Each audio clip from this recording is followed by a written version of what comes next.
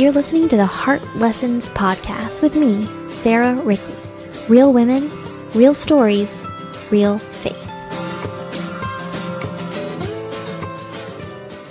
Hi friends, and thank you for joining me for today's episode of the Heart Lessons podcast. My guest on today's episode is Becky McCoy.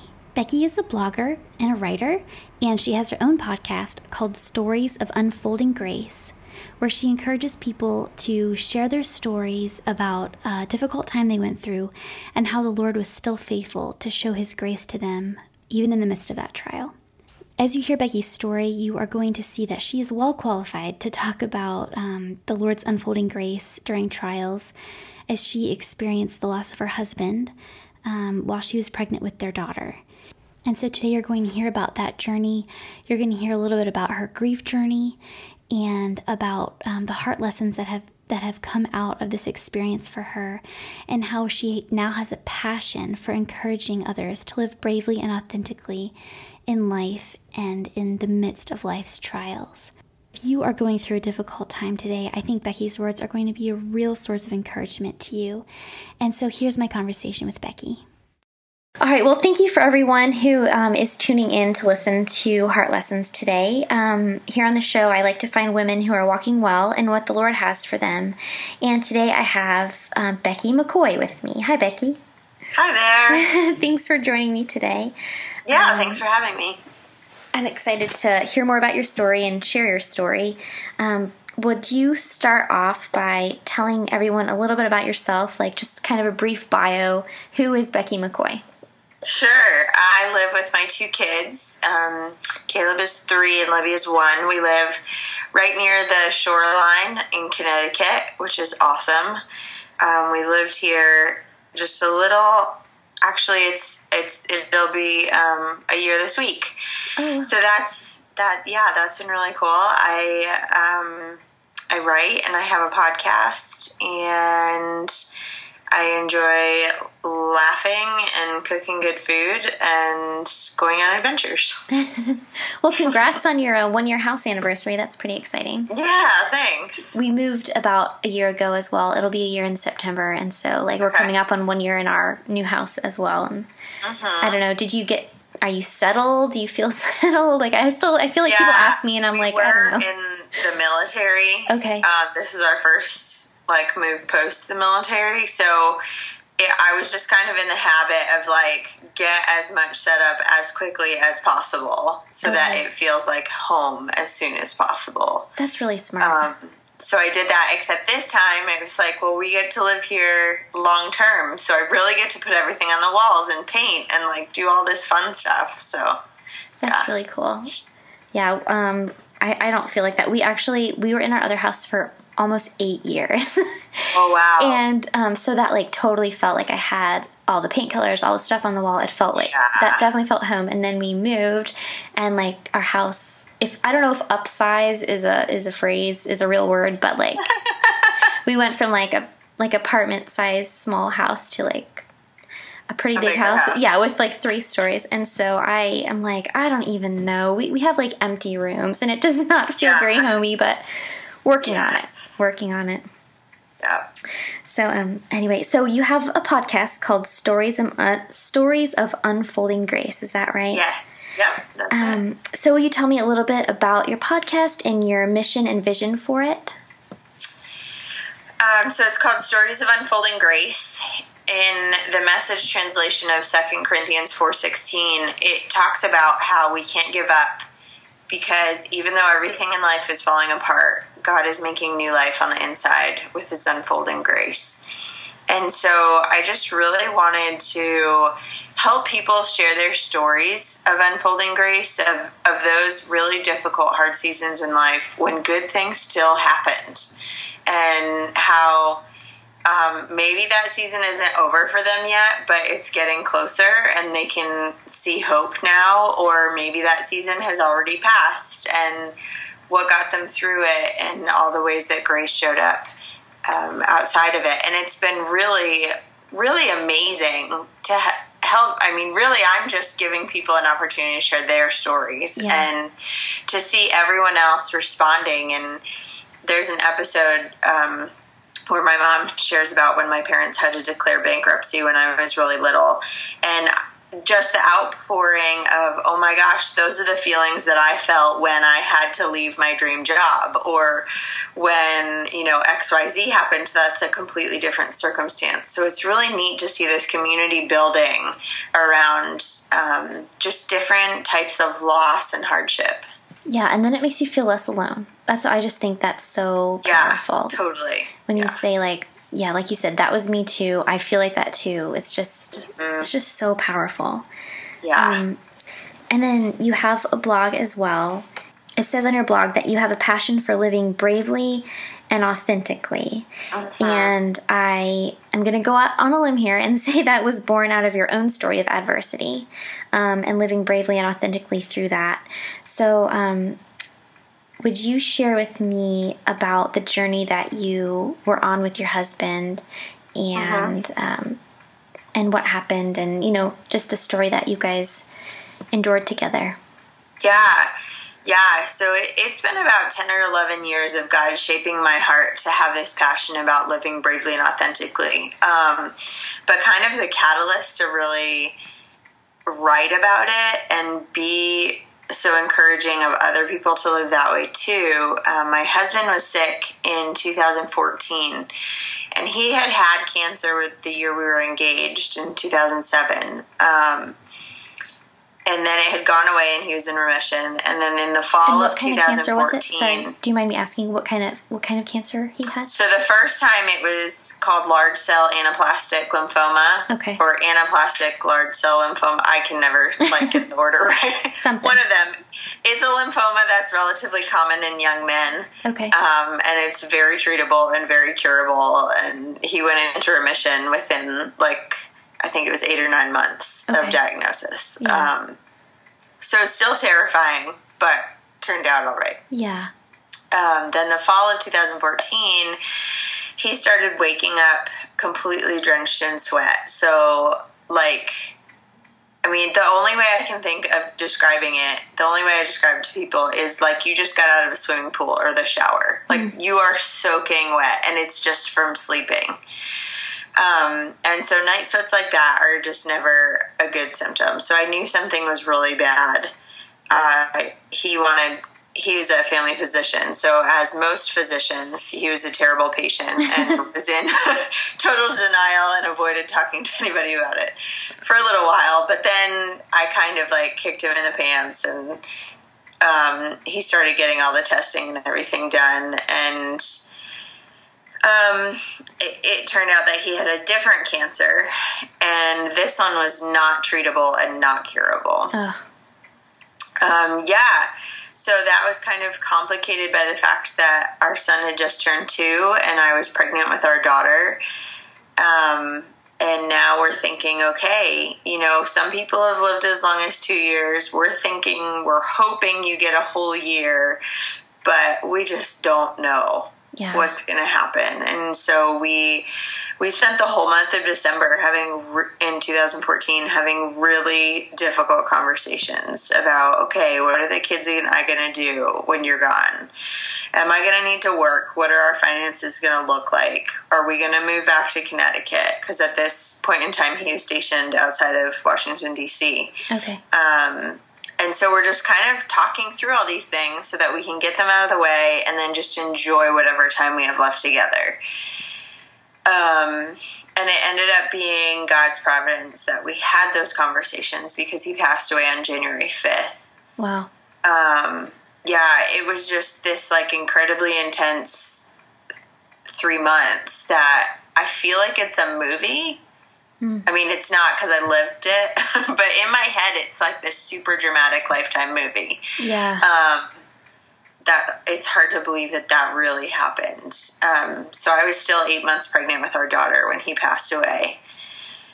And it has been a journey. So what was it like having those conversations of, what are we going to do if you're not here? What am I going to work? What was that like? How did you work through that emotionally? What were your thoughts towards the Lord during that time?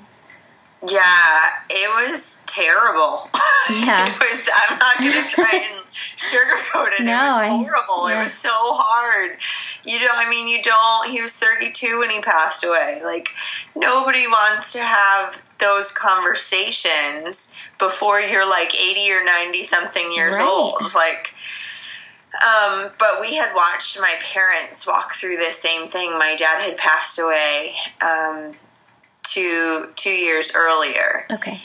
And we had seen them make those choices, and we had seen other couples that we'd seen walk through this make different choices. And so kind of not purposefully, the last several years before he got sick again, had been saying like, oh, well, if we ever have to deal with this, this is what we want to do, and this is what we want to talk about, and this is what we want to be open about.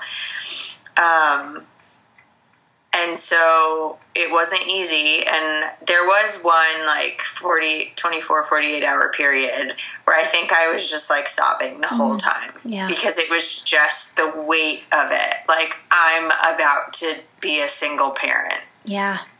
And he never like looked like a cancer patient. So it was really strange because there was never that moment where he looked like he was going to die. Because maybe he didn't have to go through chemo? Do you think that might have been why? Yeah. Well, he passed away before he had a chemo port put in, but he passed away the day he was supposed to start chemo. Oh, wow. Which, again, being a physician, like, that was such a gift from God that he didn't have to do any treatments because he really didn't want to. Mm. Those conversations were terrible, but it was such a gift because when he did pass away, then I had less decisions to make. Right, on your own. Because when your spouse passes away, you have a lot of decisions to make. Like, things you can't even, like, think of ahead of time. So much paperwork to fill out. Like, it's ridiculous. You're in this moment of complete shock and stress, and then people keep handing you paperwork to fill out. Like, you're like, no, thank you. Can I please not right now? Yeah, and so, like, that whole, like, it was for a good, like, 2 weeks after he passed away that I just felt like I was doing paperwork all the time. Oh, my. So to just be able to sit there and, like, sign my name or, like, make silly decisions like which bank account the life insurance should go to or things like that. Yeah. But not have to think, okay, do I need to start applying to jobs? Where are the kids and I going to live? Like, to not have to think through that stuff was just such a gift. It was amazing. Yeah. So that's one of your unfolding grace. One of your pieces of unfolding grace is just that you had that blessing of, like, at least you didn't have to make those big decisions on your own. No, and because we had those conversations, we had closure. Like, yeah, in the last moments of his life, like, he knew, he had a lot of kinesthetic awareness, so he, like, knew his body really well, and being a physician, he knew exactly what was going on in his body, and he was like, this is it, like, it's time to go to heaven, and, wow. And he just looked at me and he said, I'm so sorry, I don't want to do this to you, and I love you, and I almost laughed at him, because it was like, dude, we've had these conversations already. Like, let's just get to it. Like, yeah. And to not have that, like, panicked feeling of, am I going to get closure, was just really, really, it helped it be much more peaceful. Yeah. Wow. More of just like a peaceful transition, sort of. Right. So you said you were 8 months pregnant with your daughter when your husband passed away, which is just crazy. I take it that your husband was present when your son was born. And so that's a funny story. So, my husband was with me when Caleb was born, but my dad passed away 8 hours later. Oh, my word. So I had a lot of PTSD about being pregnant and giving birth. Because my dad had been so sick while I was pregnant, and I was terrified to get pregnant again, because what if somebody else gets sick and dies? And so when I did get pregnant, Keith was like, don't worry, I'm not going anywhere. You don't have to worry about me. And so then when we realized how sick he was ooh, sorry. Yeah. Like, okay, well, it's not like you had any control over that. So, Right. but yeah, it was so hard. There was one moment I ended up having a C-section with both of my kids.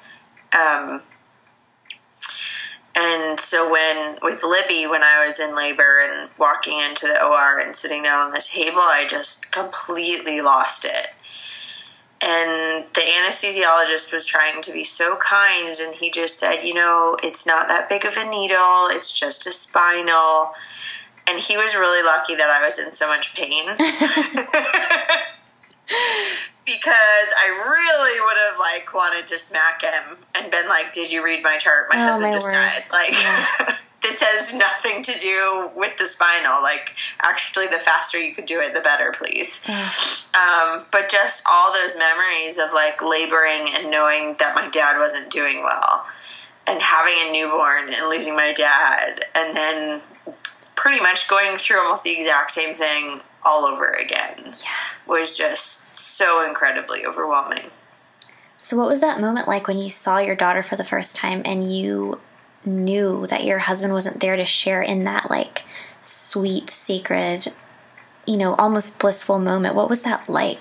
That whole month between when he passed away and when she was born, I was so angry because I knew we weren't going to have that moment. Yeah. So I feel like I'd worked through a lot of those negative emotions. Okay.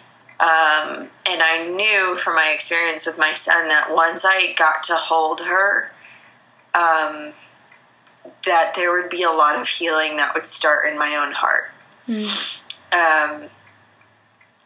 And that's just how it was. She was all bundled up, and my mom was there with me when she was born, and she held her up to my face, and I looked at her, and it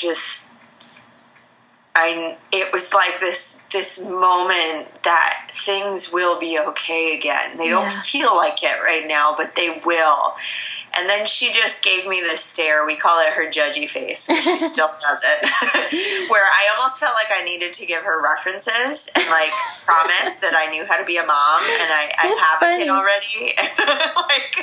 That's really funny. Yeah, I felt really confident when my son was born, which is not normal for a first-time mom. But then with this kid, I felt like I needed to justify absolutely everything I did. You're like, no, seriously, I can do this. I've done it before. Yeah, so she just had me laughing from the very beginning. That's and great. She just wanted to snuggle that whole first 24 hours. And she is just the happiest person that you've ever met. That's so sweet. It's really incredible. That's so sweet. And she has a special name, right? You and Keith picked her name before he passed away. We had picked her name, I think, maybe even before he was sick. And then when he got sick, it was just so her name is Elizabeth Grace. We call her Libby, but Elizabeth, I'm going to forget what it means now that you've asked me. It means something like chosen by God, or just a really, really special name, and then Grace. And I think it's just so amazing because that's exactly who she is. Yeah. Yeah, it's really neat. That's so sweet. So your postpartum recovery, you had a toddler, you had a newborn, you just lost your husband, you were trying to put all the pieces of your life back together. What was that like? It was a circus. Oh my word. Did you have people just constantly in and out of your house trying to... Yeah. I knew that the day that Keith passed away, that there was no way that I could care for my son and keep our house up and all that. So starting that day, there were people in the house with us 24 hours a day until my daughter was about a month old. Okay. Or a little older than a month. So for a little over 2 months, there were people with us around the clock. And, I mean, that's a big deal because I'm super introverted, so I would prefer to not have people in my house all the time. Yeah.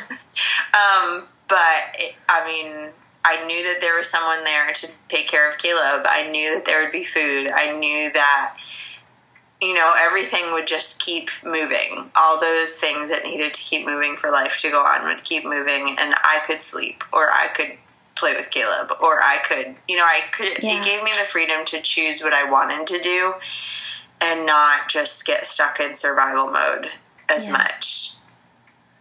So that helped out a lot practically. People brought meals at those 2 months. We were just so incredibly taken care of. And I tell people constantly, if you do not have a community of people that you trust to take care of you like that, then you need to find some new friends now before something bad happens. Because if I hadn't had those people in my life already, we would have been stuck. And unfortunately, that's the case for most young widows. Mm-hmm.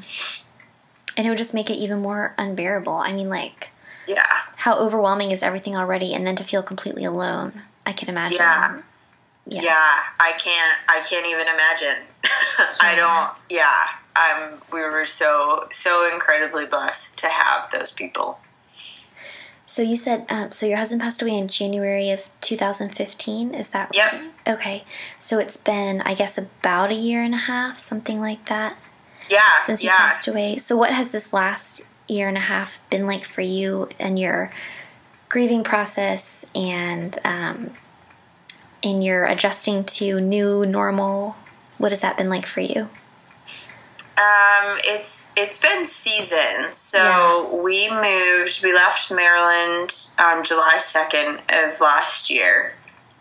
So we stayed in our house for about 7 months after he passed away, and then moved up to Connecticut and stayed with family for about a month before we moved into our house in August.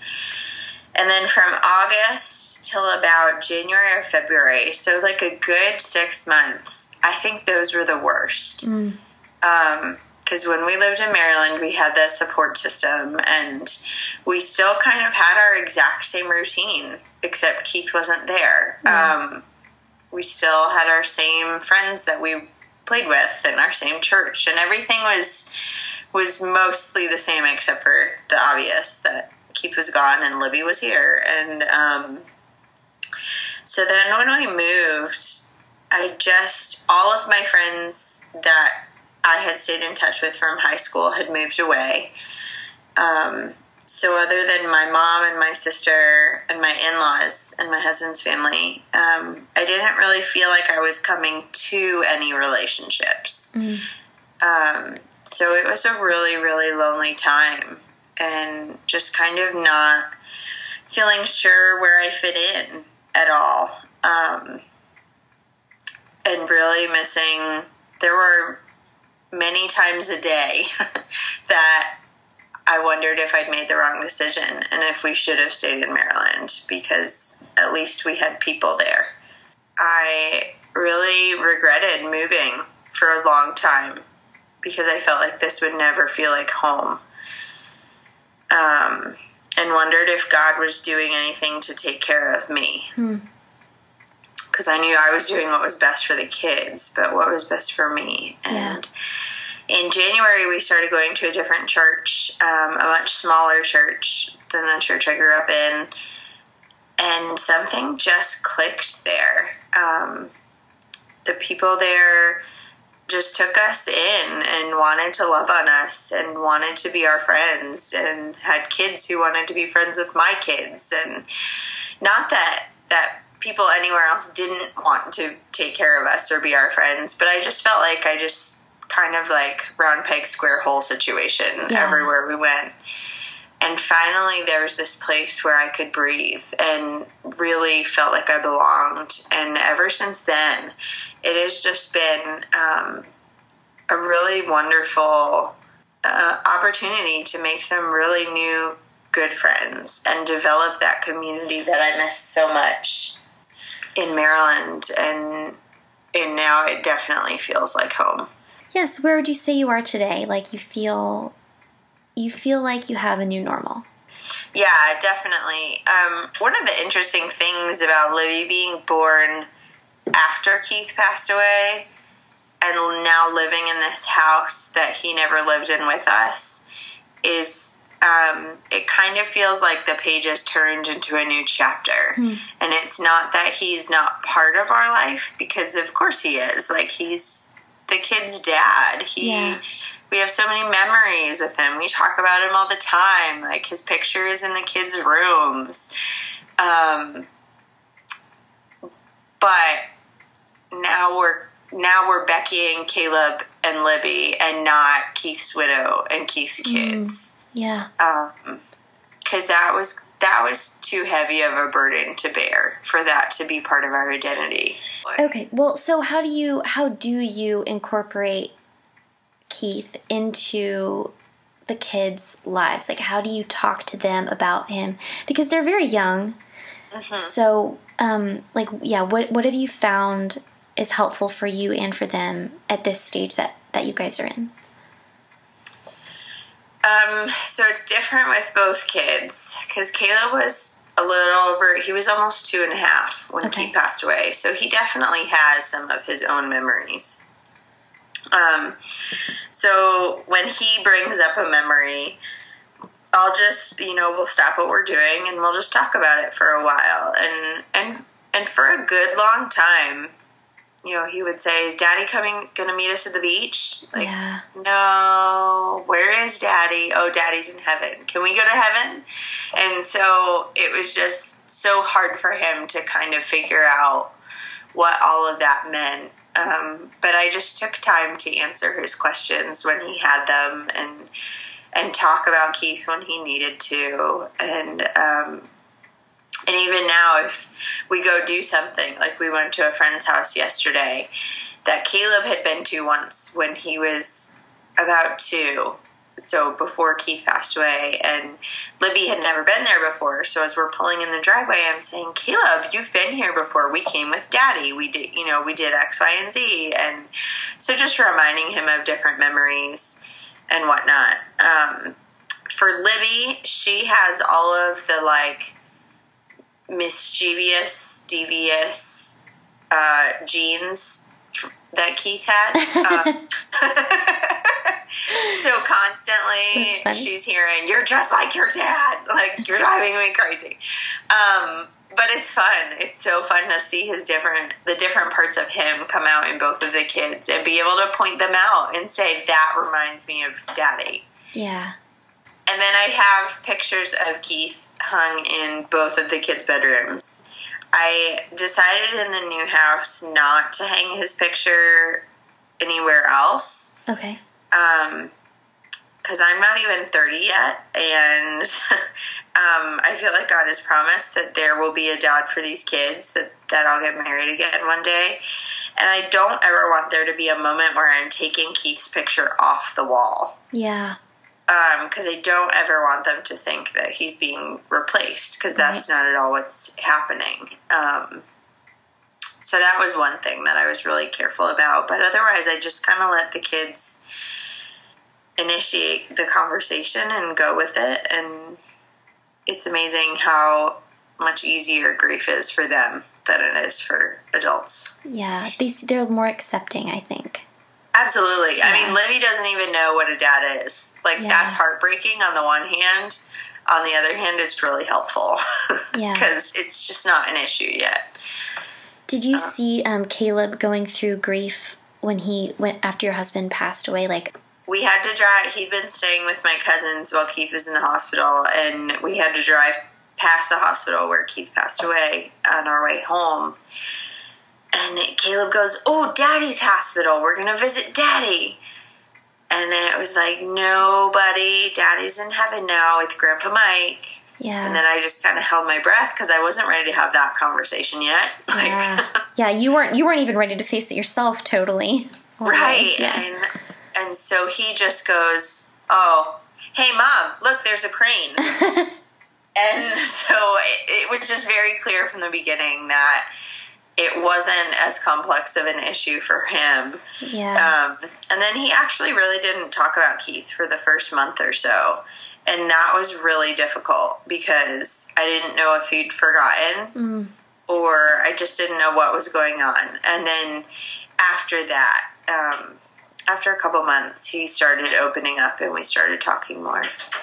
I think that's so important to let the kids, I guess, yeah, like you said, let the kids initiate the conversations about grief, because I feel like, we lost 2 babies, and the most recent one we just lost about a year ago.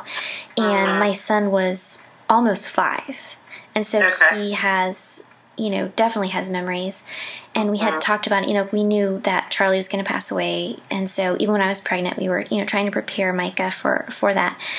And we kept telling him, whatever you feel is okay. If you want to cry, that's okay. If you don't want to do anything, that's okay. If you, don't want to talk about it, that's okay. We were trying to let him feel okay with whatever would be going on. We weren't sure. And so I know he went home with my in-laws. After he visited us at the hospital, he went home with my in-laws, and he told my mother-in-law, I thought about it, and I think I'm just a little bit sad, but I think I'm mostly okay. But then, a little bit later, he would have kind of waves, maybe, like you said, kind of waves of grief, and we'd have to kind of talk through it. And and of course, I wanted to talk about it all the time, but not projecting my feelings of let's talk about this on him. I feel like that would have been probably more traumatic. So just like you said, letting the kids initiate, because they might not be thinking about it, and they're also not thinking about it in the same way. It wasn't the same kind of loss for your son as it was for you, or for my son as it was for me. So, yeah. Yeah, but he was so perceptive at the same time. I would be crying, and he would come over, and he would sit with me, and he would say, "Mama, you miss Daddy." That's so sweet. And he would just sit with me until I was done. And then he'd say something like, "Okay, let's go do this now." Right. Moment's over, let's move on. That's sweet. But yeah, kids are awesome that way. Helper. Yeah, that's so good. If someone were to come up to you and say, as a Christian, I'm confused and not quite sure how to handle this whole grief thing. I lost a loved one. I don't know, as a Christian, what is the right way to grieve. What would you tell them? Because I struggled with that. I thought that was confusing to me. I had to wade through those waters. They were murky. I would be really proud of them for asking, because I feel like a lot of people feel like they should know how to do it, and they feel embarrassed and inept to not know how to handle a situation. But then also, there is no right way to grieve. We're all just wired so differently, and that's true in how we grieve as well. We all have different coping mechanisms. We all need different amounts of time. You can't talk about grief quantitatively at all. We all feel different feelings. We all need to do different things to work through the grief. But the 2 things that really come to mind are, the first is that you have to go through it. If you try and avoid it, I try and avoided grieving after my dad passed away. I thought I was doing great. I was in complete denial. And it'll find you. You don't get to avoid grief. You have to deal with it at some point. And it only gets harder the longer you've avoided dealing with it. Yeah, the only way through is through. Yeah, through. Exactly. So you have to walk through it. It's hard, and it's horrible, and it's terrible, and it feels so yucky, but you have to go through it if you want to get to the other side. And the other thing is that God's character does not change based on how you feel about him. And this is something that I still have to remind myself of. Just because you feel like God is silent doesn't mean he's not there or he doesn't care. Just because you feel like God dropped the ball doesn't mean he doesn't still have a good plan that he's working on. And even now, there are some things that I've been praying about that God is totally silent on, and it makes me question his character. And I feel like he does keep reminding me that he is the great I am. He is all things, and he is good, even when nothing else is good. And when we don't feel that way, we have to do whatever it takes to remind ourselves that one day maybe we'll feel like God is good again, but we can't. You can be angry at him, you can be mad, you can be disappointed, you can tell him all these things, but none of that changes his character. Our external circumstances they don't move God's immovable character. Right, and he's not defined by how I feel about him. Yeah. So as you look back on the last year and a half and sort of look forward to where you are now and where you're headed, what would you say your heart lesson is that God keeps speaking to you, something that he's using to sustain you and just keep you moving forward? Definitely that when you choose to live bravely, you experience freedom. And that doesn't mean that being brave is easy, because it's not. It never is. It wouldn't be brave if it was easy. Yeah. But that when you do the brave things, there are great rewards that you're missing out on when you choose to listen to fear. And yeah, that's a theme that just keeps coming around again and again. So what are the brave things for you? What have they looked like in your life? I like to talk about that there are big brave things and little brave things. So like little brave would be going, I don't know, if we've been invited to go somewhere and I just really don't feel like dealing with people, but I know that my kids need to get out. I know that I probably need to get out too. And so just going anyways, or, running an errand when I feel like I would rather be really lazy. I think we don't think about those in terms of courage, but I feel like they are brave because it's something you have to get done and it's not easy. Well, and grief is coloring all of that. Like grief has peppered all of your daily life. So yeah, just getting out of the house can feel it makes everything harder. Pretty much like a pretty great accomplishment. Yeah. Yeah, and then the big brave things. I mean, I bought and I sold a house on my own with 2 small kids. I did a half marathon last fall with some friends in my husband's memory. Was it torture? It was terrible. I will never do it again. It's so funny. I actually ran a half marathon after my daughter passed away in 2012. So yeah, so something about that. Like every second of it. Yeah, I'll never do it again. For a lot of reasons. It was emotional because he was a runner and he never got to do a marathon and he wanted to. And it was in a place where we lived together and it was sponsored by the military. And so there were a lot of triggers. But then I have an anxiety disorder and I had panic attacks for the first 6 miles. So it was pretty terrible, horrible experience, but I made it and I survived. Yeah. So things like that really are big deals. I've been on like the news programs and in the newspaper locally here, and that scares me. It is not easy to put your face in a public place and really say what's on your heart, and you don't know what's going to come if there's going to be rejection or acceptance or a mix of both or criticism or whatnot. So I read on your blog, I would consider this a big brave thing, but that you went to She Speaks and submitted a book proposal. Yeah, how did that feel?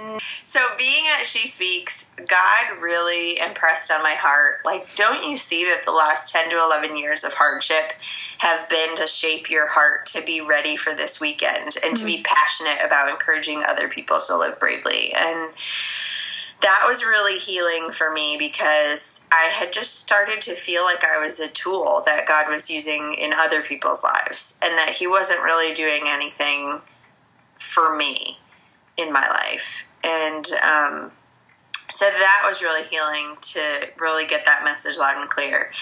And then I felt like the book proposal was like the first step into the new era of life. Yeah.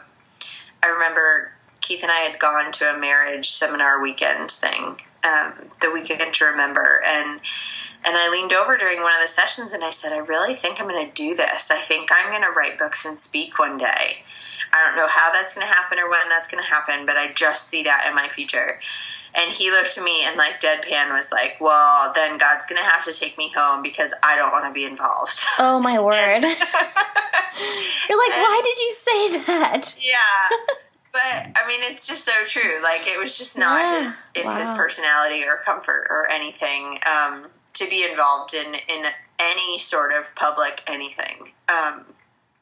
So now it's definitely just part of, like, God has opened up this opportunity to minister to people with my story because Keith's not here.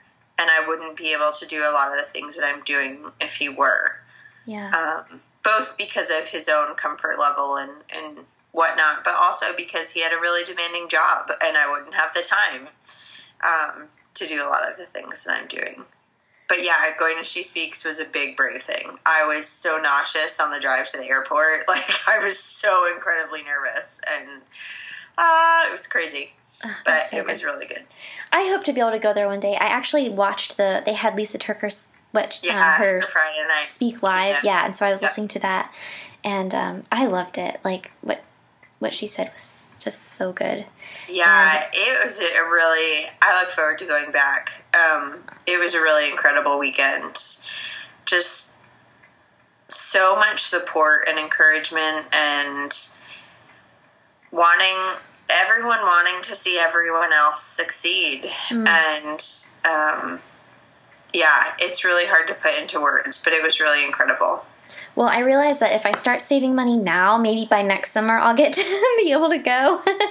So that's my plan. That's my plan. I have a little envelope in my sock drawer, and I'm actually not kidding. I think that's great. I think it's awesome. It's so worth it. So worth it. And to be able to, I'm part of Hope Writers. It's an online writers community. Yeah, I like to listen to their podcast. Yeah. And that's just like a taste of what the whole community is like. It's really incredible. Well, Becky, thank you so much for taking the time to chat with me today. And I applaud you for doing the small brave things and the big brave things. And I think that so many people are going to be encouraged by your story. And I'm really grateful that you're following the Lord's leading and not letting fear stop you. So thank you so much for that. Thanks so much, Sarah. I hope you were encouraged by my conversation with Becky. I hope that if you're going through a season of grief, that you were able to find some really practical tips on how to walk that journey. I think one of my favorite things that she talked about was her advice to somebody who's going through a season of grief about the fact that you, cannot rush grief. You have to just go through it. The only way through is through, and it's kind of a miserable journey, but it's so important to allow yourself to take the time to do that. And then she said the second thing to keep in mind is that God is not going to change, even if your feelings toward him right now are changing or are different than how you used to view him. And that's just so good to be honest like that and to just know that God's character is not going to move, even when your circumstances are just moving all over the place and they're uncomfortable and shifting and you find yourself just not feeling like you used to, but God does not change. And I think those two things are just so incredibly helpful when you're walking through a season of grief. Definitely take the time this week to head to sarahrieke.com and find the show notes for this podcast. You'll be able to find links to all of Becky's social media places where you can follow her and learn more about her story. And definitely check out her podcast, Stories of Unfolding Grace, where you're going to find a lot more encouragement and see a lot more of her passion to encourage others to live bravely and authentically. I just want to give a huge thank you to Becky for sharing her story. I know it was really emotional for her at times, and I just appreciate her just being so open with us. So thank you so much, Becky, for sharing your heart and sharing these really sensitive places. So it was a privilege to have you share here and to be able to listen and to enter in a little bit to your journey and what you've been going through. And thank you again to you listeners. I love hearing from you. I love knowing that you're out there listening, and I really hope this podcast is encouraging to you. And I just hope that at the end of every episode, you feel like you've learned something. And as always, I hope that you're able to come away with your own heart lesson to help you draw closer to the Lord.